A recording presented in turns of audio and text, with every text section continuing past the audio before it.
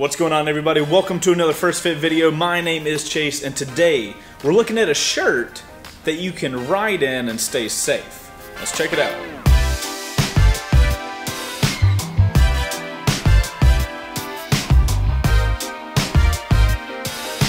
So guys, what you're looking at is Highway 21's Marksman Flannel shirt. It's coming in right above $100, and if this was your only riding jacket, then it's actually kind of cheap for a riding jacket. Let's look at the tech specs real quick.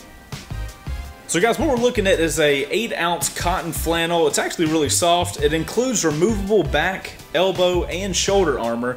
The shoulders and elbows are made out of a 165G dew point Kevlar. Main point being it's made out of Kevlar, so you're going to stay safe in those impact regions. All zippers, both inside and outside, are made by YKK. So for you concealed carry fans, I'm looking at you, do it with Dan Yummy R6. It's got a concealed inner pocket for concealed carry, and it's also extra padded, and it's got a liner that's really soft on the inside. Alright, so guys, enough about the tech specs of the shirt. I've been riding this thing for a couple weeks, and I got to get something out of the way from the get-go. Calling this a shirt is a little bit of a stretch. I would consider it kind of a midpoint between a shirt and like a really thick hoodie. This is not the type of thing you're going to buy to replace like a t-shirt to go ride in. That's the expectation I had when I first got it. I expected I could just like throw this on and go ride and have it on all day. But it's more of like a overshirt, if you want to call it that. I wouldn't call it a jacket and I wouldn't call it a shirt. So let's go with overshirt.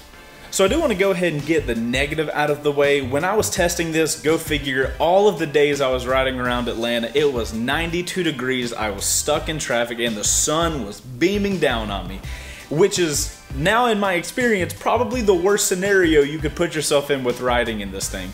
It's thick, it holds in heat, and it does not breathe very well. That being said, you know, if you got moving, it would help a little bit, but there's just not a lot of air ventilation. So if you're moving at low speeds or not moving at all, and you're in the summer days, you're going to get hot in this thing. There is no getting around that. Because of that, I'm definitely going to recommend this thing for like that 3-season ride. You're going to do spring, fall, and winter. During those times, this thing is going to be fantastic, but right now it's summertime, and on a hot day, this jacket gets rough if you're not moving. So as far as negative stuff, that's really all I've got for this thing. My absolute favorite part of this shirt was just the range of motion you had. I'm sure a lot of you guys have worn riding jackets and you ride around and, you know, a riding jacket has a very specific cut and you're stuck in that cut for whatever that jacket is. This shirt is where I actually want to call it a shirt because I had the full range of motion that I have like right now wearing this t-shirt. It does not hinder that at all. I just realized I'm doing a shirt about a flannel and I'm not wearing the flannel, so that seemed kind of stupid. So I'm gonna wear the flannel now. So like I said, the range of motion is where I really love this shirt. It's actually where I want to call it a shirt because I don't feel hindered at all. I can put book bags on because Lord knows it is hard to put a book bag on with a riding jacket. If you guys ride with jackets on and wear book bags, you know what I'm talking about. So as far as the armor goes, I told you guys it has removable elbow, shoulder, and back armor.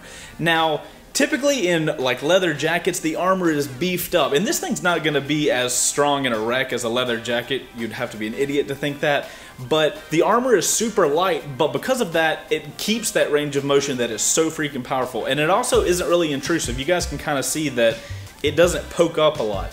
The places I noticed this a lot is when I was riding and I had a book bag on. Typically, if I like did a shoulder check, my chin or on the helmet would like hit my shoulder armor.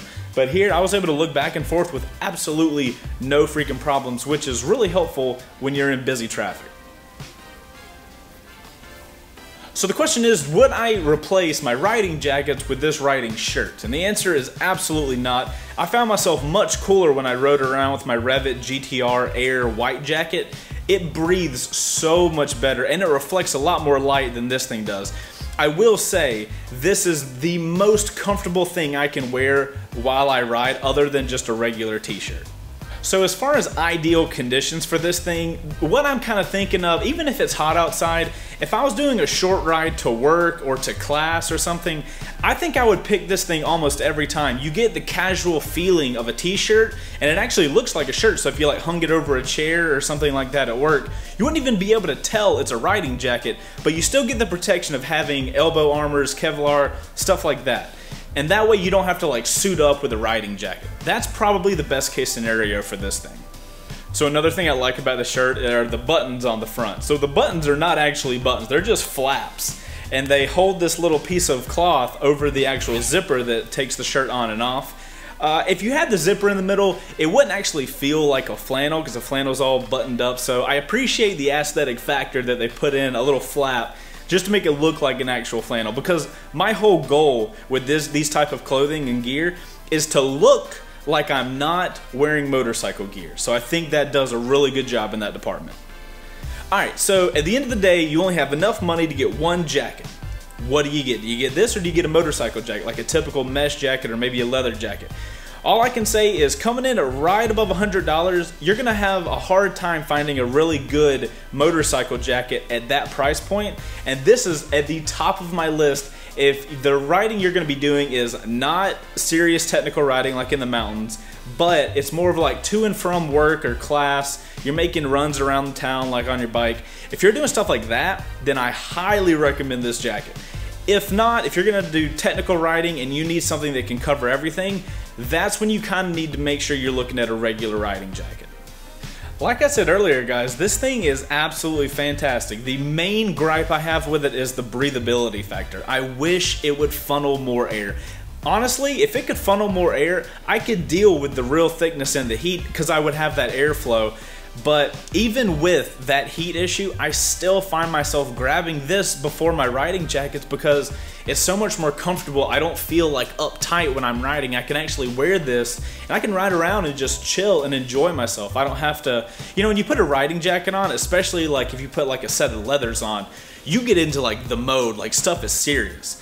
And I do really enjoy being able to just put something on that's casual and just ride around and, you know, not really feel intense while I'm on my bike.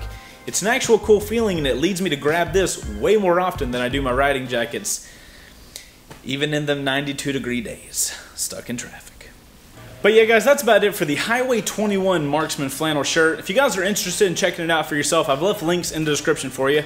And if you have a friend that's looking for a low-cost option to ride in, I highly recommend you sending this video to him. Maybe that can help him out. If you guys enjoyed this video, make sure to hit that like button. I am Chase. This has been a First Fit video, and I will see you guys on the next one. Later. The dude with the blower's light. Hold on. Is Chase recording? All right, go. Yep, blow it away, bro. Blow it away.